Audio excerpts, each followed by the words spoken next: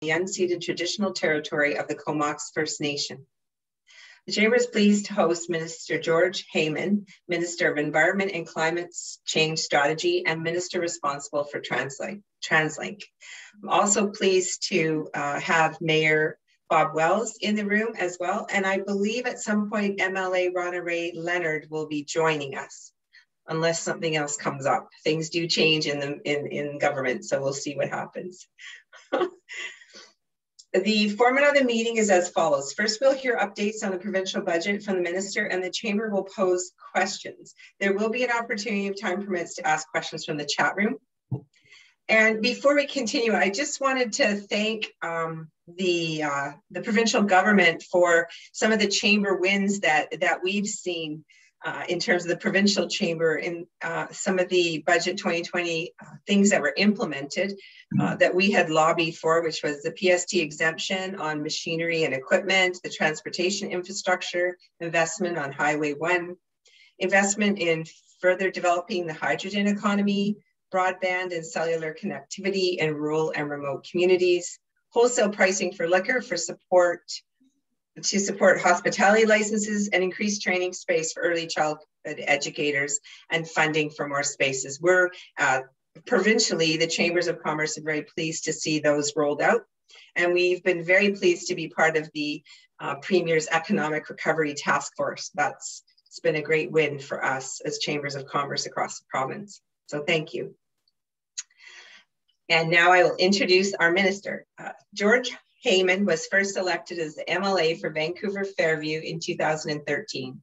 Born and raised in Vancouver, George has lived and worked throughout northwestern British Columbia since 2017. George has served as the Minister of Environment and Climate Change Strategy and previously served as the opposition spokesperson for Environment, Green Economy, and Technology. In 2020, George also became the Minister responsible for Translink. Prior to his election as MLA, George was Executive Director of the Sierra Club BC, one of our province's oldest environmental advocacy and education organizations. He also served 3 terms as President of the BC Government and Services Employees Union, BCGEU, from 1999 to 2008. George has been a faculty member of Simon Fraser University's Dialogue and Negotiation Program, teaching courses in multi-party negotiations and collaborative decision-making. He has guest lectured at a number of universities in BC and abroad, and served on advisory committees for postgraduate and undergraduate degree programs of 3 BC universities. He has also been a board member of the Canadian Centre for Policy Alternatives, BC, the Columbia Institute, and the Workers' Compensation Board. George is a passionate advocate in Victoria for issues facing Fairview constituents, including education, healthcare, the arts, childcare, workers' rights, transit, and affordable housing. Since his appointment as the Minister of the Environment and Climate Change Strategy in July of 2017, George has been dedicated to advocating for the people and the environment against climate change. He took on a major role in creating the Clean BC plan aimed at the reduction of air pollution while creating more jobs and economic opportunities for people, businesses, and communities in the renewable energy sector. And please join me in welcoming Minister Heyman. Thank you so much, Diane, and thank you everyone for taking the time this morning to both listen to the budget presentation and ask me some questions and have a discussion. I want to acknowledge that I'm joining you from the traditional territory of the Musqueam, the Squamish, and the Tsleil-Waututh peoples. We were talking earlier, it's a pleasure to join the Comox Valley Chamber of Commerce for the 2nd year in a row. I think it was about 14 months ago. We were shifting to elbow bumping, and since then we've had to shift to significant social distancing. And like all of you, I'm looking forward to the last stages of the pandemic and people having the opportunity to come together again, but more importantly, to rebuild lives, rebuild businesses, rebuild communities, and once again, have the feeling of strong, connected communities. Diane, you mentioned MLA Ronna Ray Leonard, who does in fact have another meeting, but it was one that was called on an emergency basis. She'll be, I think, joining us partway through the discussion. And I just want to assure everyone that that MLA Leonard has been a tireless advocate for a number of issues in your regions, community issues, small business issues. She is never shy about buttonholing me or other ministers to speak up for the community.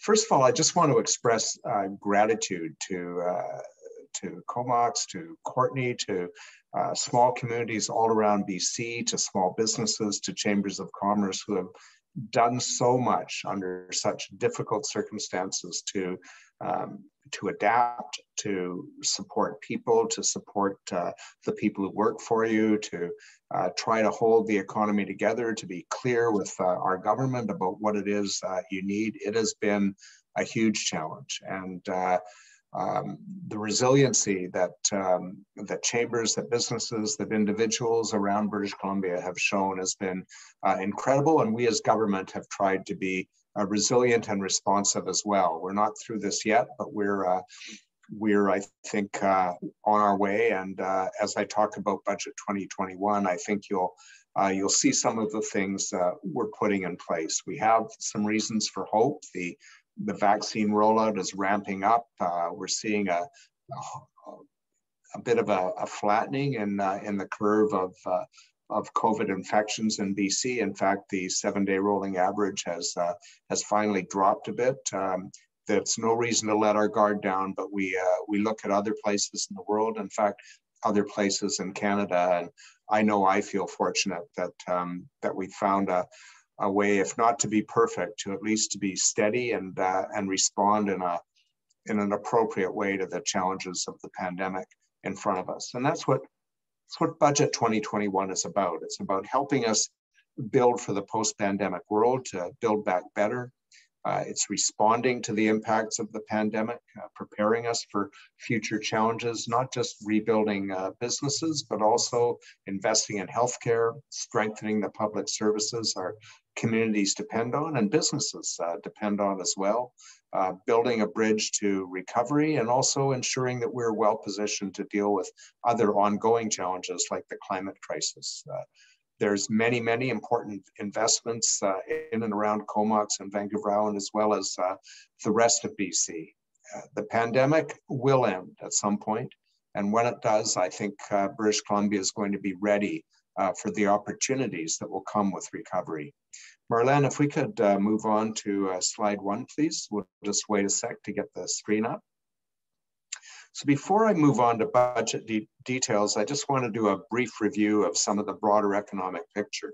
The slide you see in front of you shows private sector growth forecasts for Canada and the provinces. You'll see that BC's doing a little better than the Canadian average, and a little better than many provinces.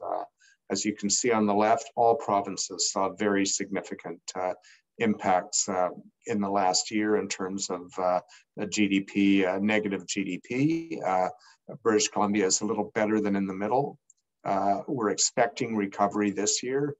In recent weeks, private sector forecasters have updated near-term growth projections for BC to show a stronger recovery. And they also show that BC's recovery is expected to be better than the national average. But I want to say that better than the national average is good, but we know that for workers or businesses that aren't part of that recovery or growth, that's not the meaning people are looking for. That's not the recovery people are looking for. So our goal is to minimize negative impacts wherever we can and help every business, every community, every working person across BC do better.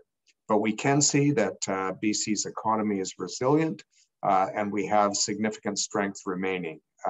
We have innovation, we have diversity in our economy, we have a lot of highly skilled people, we have a lot of resources that we're doing our best to manage sustainably, and of course, we're a trade gateway to Asia. Next slide, please.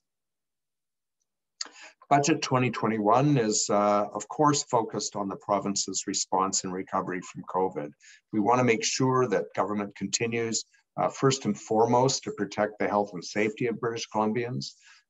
We need to support people and businesses throughout the pandemic and to do the important work of preparing so that we can seize the opportunities that recovery will bring. In addition to new investments of $8.7 billion over the fiscal plan, we've included significant contingencies so that we can address issues that arise or really good ideas that need some help to get off the ground, as well as any unforeseen circumstances that require us to protect communities, businesses, and individuals. We want to ensure that we can continue to deliver a COVID-19 response and recovery and help to manage ongoing uncertainties and risks. We have capital commitments in health, transportation, and education, investing in hospitals, schools, post-secondary facilities, transit, roads, and other infrastructure.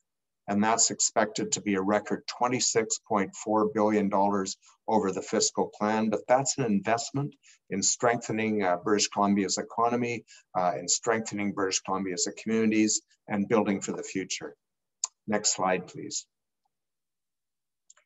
The pandemic has really highlighted the importance of a strong healthcare system and mental health services. If we don't have healthy people, we don't have a healthy economy, we don't have a healthy workforce, and in fact, we're creating a drain on public resources. So you can see in terms of total base funding in the Ministry of Health, we've risen steadily from 2018 to 19, and you can see our fiscal plan for this fiscal year and the next 2 fiscal years shows significant growth. $4 billion for health and mental health to continue to protect people from COVID-19 and expand the services that our communities need. We're including continued support for the largest ever vaccination program in our history.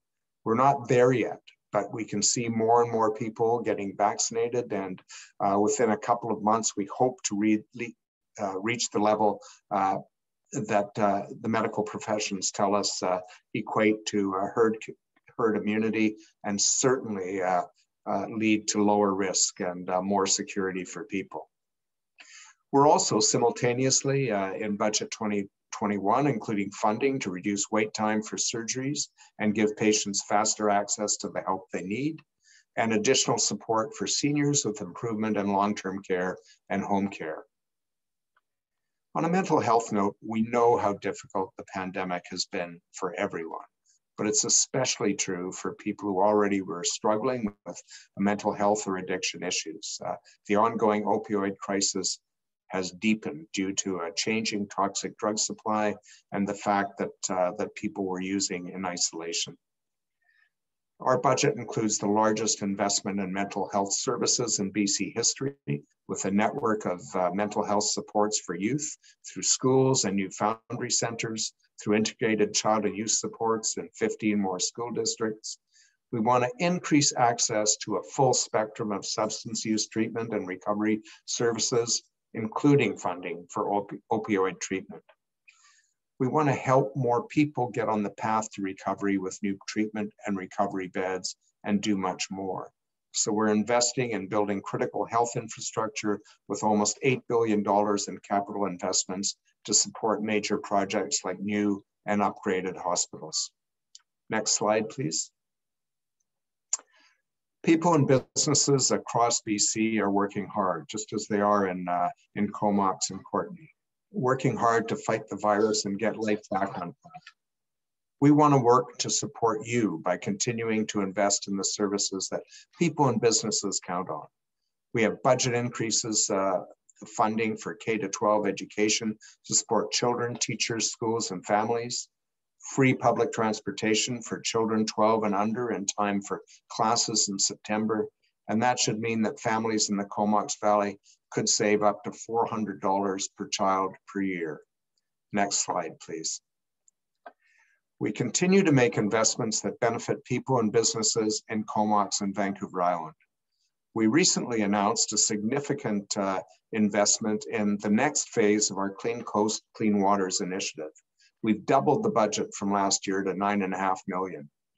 1,200 kilometers of BC's coastlines and more than 100 derelict vessels this year will be cleaned up from the North Coast to southern Vancouver Island.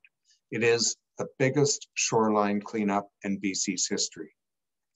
We have partnerships with coastal Indigenous nations, the Small Ship Tour Operators Association, the Wilderness Tourism Association, the Coastal Restoration Society, and the Ocean Legacy Foundation. These are important supports, not just for cleaning up pollution and waste, but to support the tourism sector that has been hard hit by the downturn. The previous work in the first phase created 180 jobs and removed 127 tons of debris. Next slide, please. As part of our economic recovery, we're also investing $27 million to restore watersheds and wetlands across BC, including in the Comox area. We have 70 projects that will serve 750 jobs. Healthy watersheds mean healthy communities. It's more important than ever as we prepare for the impacts of climate change. The Comox Valley Watershed Society, in partnership with the Comox First Nation and the City of Courtenay, will be dismantling a former sawmill site on the Courtenay River known as Kuskus-Sum. And I just want to note that this was one issue that MLA Leonard was tireless in lobbying before, and therefore when we saw an opportunity, the ground was already set to seize it. We're going to restore it to its native estuary, salt marsh, and forest state. A second project with the Comox Valley Watershed Society in partnership with the Comox Nation and Ducks Unlimited will restore water quality and spawning channels in the Glen Urquhart Creek watershed. Together, two projects will employ more than 50 people through a $750,000 investment. Another economic recovery investment is the Youth Employment Program, supporting employment with BC Parks and the BC Conservation Officer Service. These will include more than 80 jobs in total, including BC Parks positions out of Black Creek. And I am hopeful, and I've actually seen this from the first phase, that some of these young people getting their first opportunity to work as COs or park assistants, working under park rangers, are seeing the opportunity for a career and filling the vacancies that are being created as people retire or as we invest more in our park system. As you can see from this slide on Clean BC, we know that climate change is an ongoing and the most pressing issue facing not just our province, but the world. We need to make sure that our post-COVID future is sustainable. We need a clean economy with good jobs, and we need to ensure that businesses are able to transition to and be competitive in a net zero emissions future. You've heard about Clean BC. It's our plan to build a cleaner, more sustainable future, an economic plan, as well as a climate action plan. Budget 2021 includes an additional $506 million in new investments for Clean BC, and that brings the total 5-year funding to nearly $2.2 billion. We're investing $130 million in clean transportation, zero emission vehicles, electric charging stations being put in place on Vancouver Island and the rest of the province as they are throughout Canada, with investments, significant investments from the BC government. We see tech development and electrification of school buses, ferries, and government fleets. We want to build on investments in the Comox Valley and Vancouver Island. For instance, the Clean BC Communities Fund is installing 28 EV stations on Vancouver Island in partnership with local and regional governments. That includes 10 stations through the Comox Valley Regional District and the cities of Courtenay, Comox, and Cumberland. This budget includes a number of other supports for better, more energy efficient homes and buildings. There's going to be a new Center for Innovation and Clean Energy with investment from the BC government and from partner industries.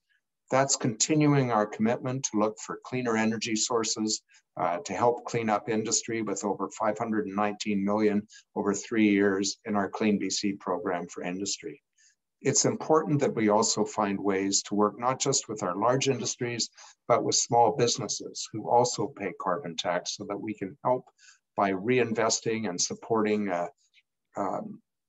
application of technologies and energy efficiency that will help people be cleaner, reduce the carbon emissions, and save money long term. We're working on some new programs that I hope to unveil in the late summer, early fall to assist with that. We're also removing the provincial sales tax from the purchase of e-bikes, and we're seeing, I don't know if we're seeing it yet in your region, but we're seeing in a number of areas that there's a big shift to last mile delivery to e-bikes. It's saving businesses, particularly restaurants, money and delivery. It's got a role to play in delivering small parcels, and it is helping our environment for sure. Next slide, please. I think we all accept now, and we've heard from businesses large and small across Canada, that investments in childcare are an investment in our workforce, our investment in our labor needs, and an investment in our economy. And we're going to continue to make progress. We funded 26,000 new childcare spaces, with thousands more that will be funded each year through this budget. We're also supporting wage increases for early childhood educators because we need skilled, trained, certified, responsible workers who can actually afford to work in the field they've chosen and continue in those jobs to give the system stability. Our budget more than doubles the number of children who can get care for $10 a day or less through our prototype program, and we're including 400 new spaces for the Aboriginal Head Start program, which will provide culturally relevant childcare for Indigenous families. The COVID-19, next slide please. The COVID-19 pandemic has also contributed to the high activity in the housing market. We expect some moderation in 2022 as the recovery takes hold, and we've worked hard to address speculation, reduce rent increases, and we have a rent freeze in effect, and then rent increases following that limited to the cost of living. But we need to continue our work to build over 114,000 affordable homes over 10 years. More than 26,000 new homes have been completed or are underway. This year's budget funds new low and middle income housing through nonprofit providers and $1.6 billion of provincial capital investment. We have $2 billion in financing to expand the Housing Hub program run through BC Housing, and this will help to create 9,000 new homes over the next 3 to 5 years on top of 1,000 units already completed. We know that housing is not just a challenge in Metro Vancouver, it's a challenge throughout the province, and it is ultimately our commitment to supply affordable housing and build it for low and moderate income people that is going to moderate the housing market and ensure that our kids and grandkids will be able to afford homes and rents into the future. The budget also builds 55 units of low-income rent in Campbell River to be operated by the Campbell River and North Island Transition Society. The city and the province through BC Housing will be working together. This mixed-use building will include larger units for women and children, accessible units for senior women, and ground floor commercial space. This will be in addition to the approximately 263 units of housing completed or in development throughout the region since 2017. And we're continuing funding for the partial seismic replacement of the Lake Trail Middle School in the Comox Valley. Next, please. We're going to keep building to help businesses prepare for the opportunities that recovery will bring. We need to build on the supports that we've provided to small, medium, and large businesses over the past year. And in practical terms, this means that the stronger BC tax incentive for employers that have hired or increased compensation in the last quarter of 2020 you can see that compared to the previous quarter. We need more funding, and we'll have more funding for the Grow BC, Feed BC, and Buy BC programs that will help our agriculture sector.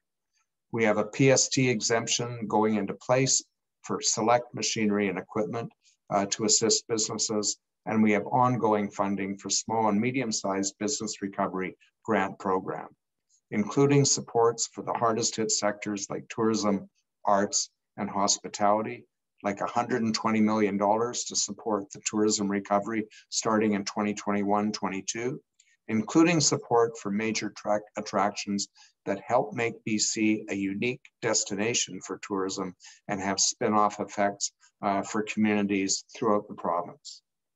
We have additional funding for community destination development grants that will help communities prepare for future visitors through new tourism infrastructure like trails and airport improvements.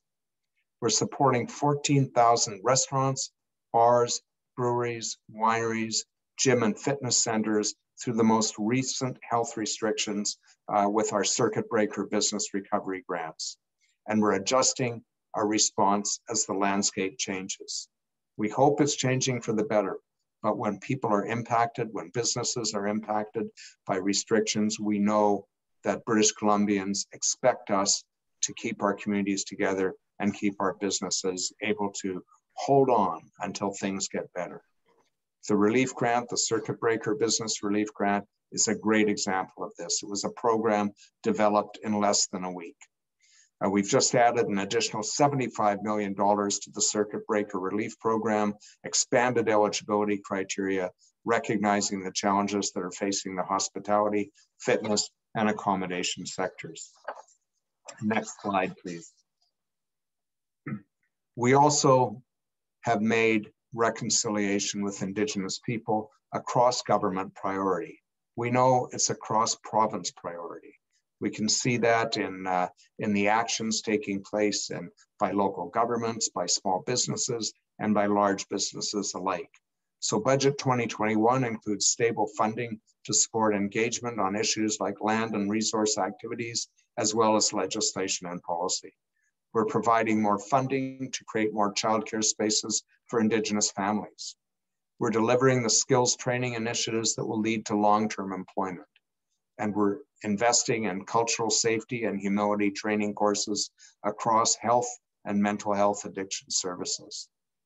Our government will continue to work with Indigenous people and First Nations communities to ensure that we create a stronger and inclusive BC for everyone. I think we all know we're better off when everyone in British Columbia, particularly our First Peoples, are able to participate on an equal level, equal basis with everyone in the province. We will all lift each other up if we do that. Next slide, please. In closing, as I started, we've all been through a lot. We all hope we don't have a whole lot more of this to go through. It's been unprecedented, and I know the challenge has been particularly acute in the Comox Valley. Our recovery won't happen overnight, but if we focus on the things that matter most to people and businesses, we will make progress together. We're going to continue to provide those supports.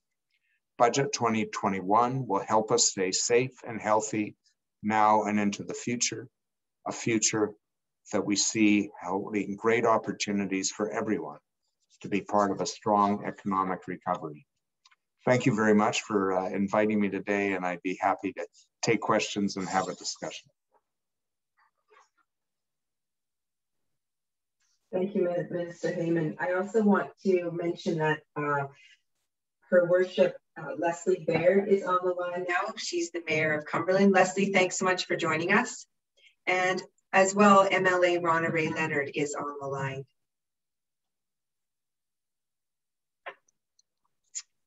And if anyone wants to put their questions in the chat room, I can facilitate them that way.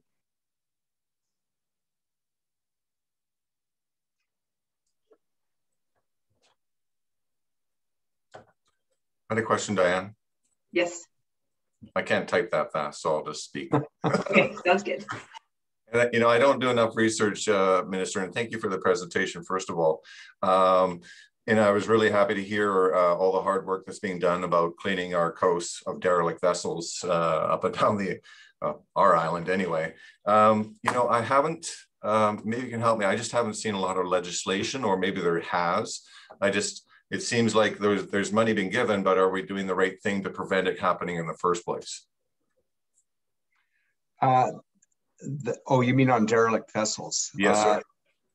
That is ultimately a federal government responsibility. I mean, there's a very limited connection with the Ministry of Forest Lands and Natural Resource Operations if there is a mooring attached to Crown land, but that's about it. So we are actively engaging with the federal government to try to address this problem. But when we saw an opportunity to help clean up the coast and the environment that we depend on for food, for tourism, for so many things, for our sense of British Columbia, and put people back to work, we decided to seize the opportunity and not leave it to somebody else. That's not to say we want the federal government off the hook, but I agree with you. We need a system that stops the problem from.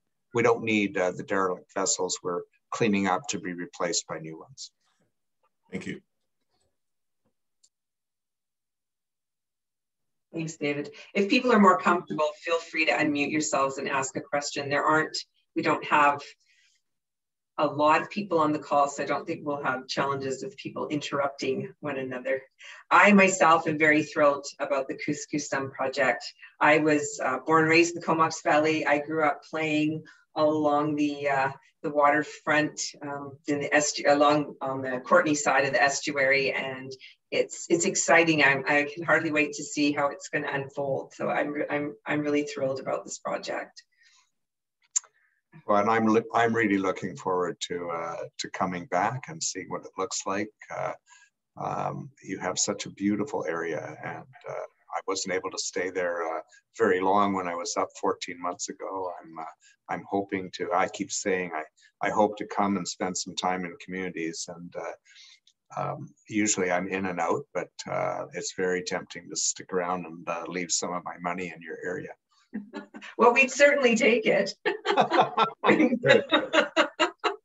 I do have a question in the chat line, and yes, when you're able to, we extend an invitation to you, of course.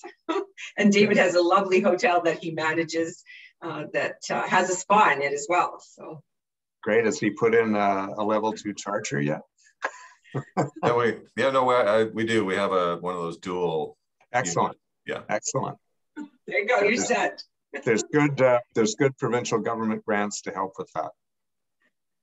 A question from Ramon Ramirez. When it comes to environment, what would you consider to be quick win initiatives that could be implemented at the local government level? We are seeing more and more plastic residues in our planet.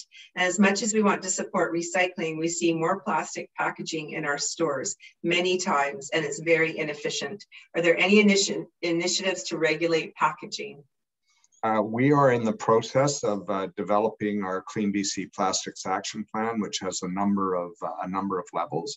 I've learned as minister that, and you know, in local government, you know what you want to do. It's not as easy as saying we're going to do it tomorrow. People need a chance to transition and phase, or it won't be successful. But we have approved plastic bag bans and single-use plastic bans in a number of communities in the province, because as the law currently stands, they have to be approved by the Minister of Environment. But we are also working on enabling legislation that will transfer that responsibility to local governments, as long as certain criteria are met around health and safety and accessibility. Some people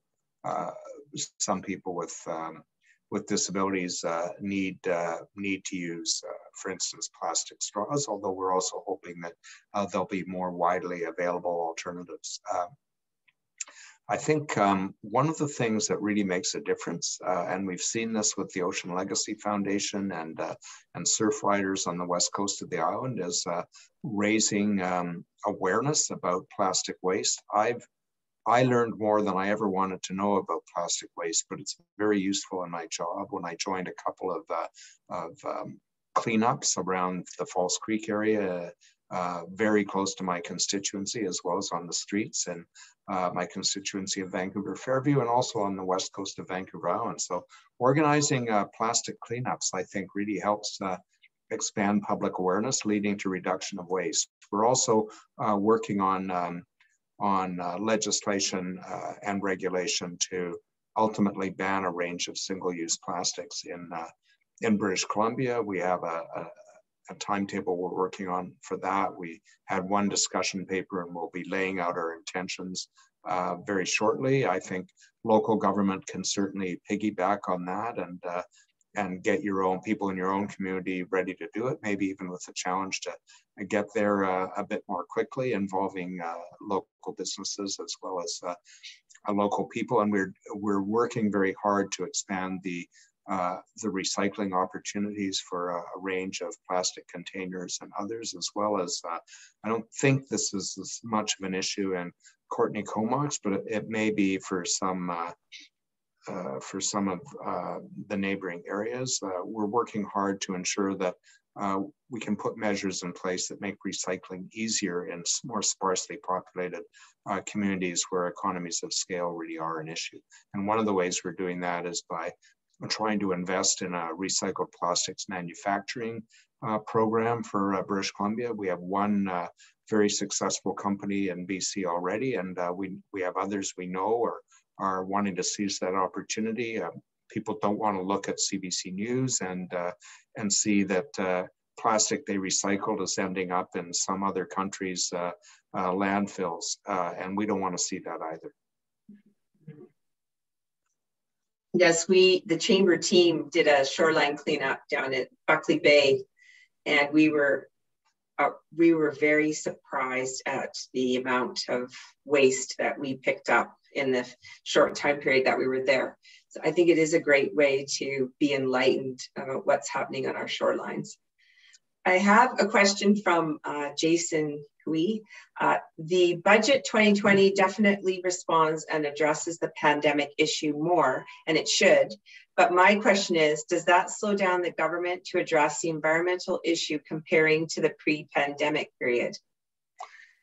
I don't think it has. If anything, I think it may have helped us speed it up and raise our ambition. I think whether it's in the United States recently, or certainly in states within the United States, like Washington State, Oregon, California, even before the election, people were really seeing it as an opportunity to speed up the transition to a more climate conscious economy and reducing reliance on fossil fuels, as well as reducing the emissions from the production of those fuels that we're continuing to use for a period of time. We, in talking to industry, I know they have ambition. They just want to ensure that they have the support and assistance of government so they remain competitive against other producers and suppliers that aren't facing the same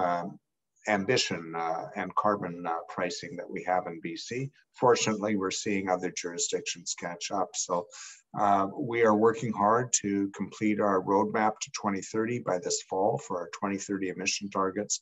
We have a very active Climate Solutions Council that is providing advice and accountability for us on a regular basis.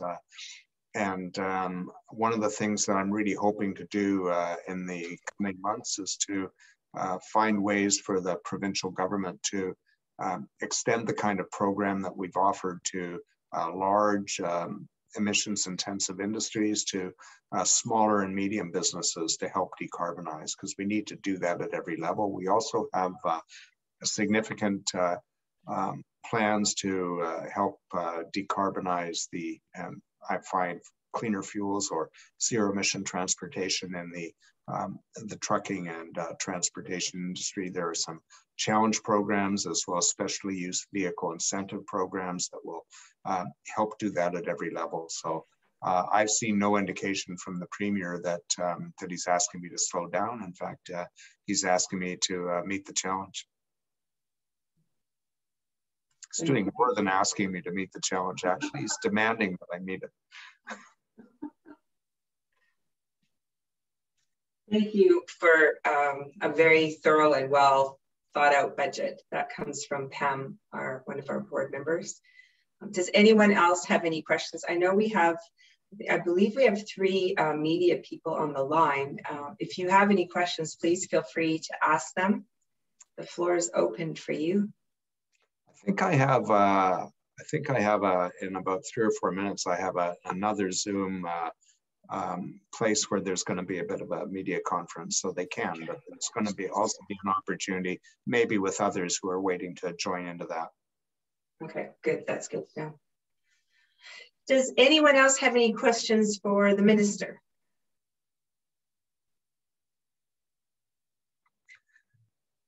If not, thank you very much for your time, and I look forward to seeing you all and your community in person, hopefully in not too many months. Thank you so much for taking the time to arrange this, you and your staff, and for speaking to the Chamber of Commerce. We really appreciate it. Thank you. Thanks, and thank you everyone for coming.